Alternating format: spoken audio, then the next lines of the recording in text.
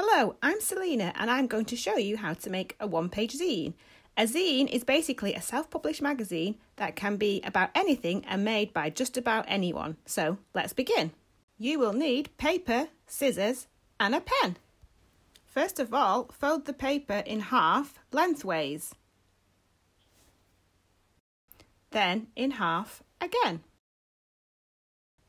Unfold and then fold the outside edges in towards the middle.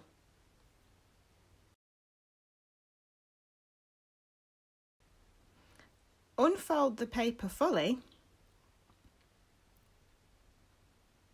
and then fold in half widthways.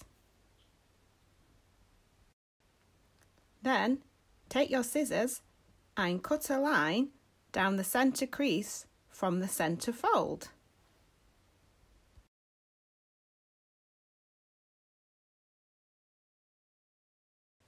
Fold in half lengthways again and then pull the opposite edges away and fold it into a book shape. And now all you have to do is fill your zine with all your great ideas. And there you go. There you have a one-page zine.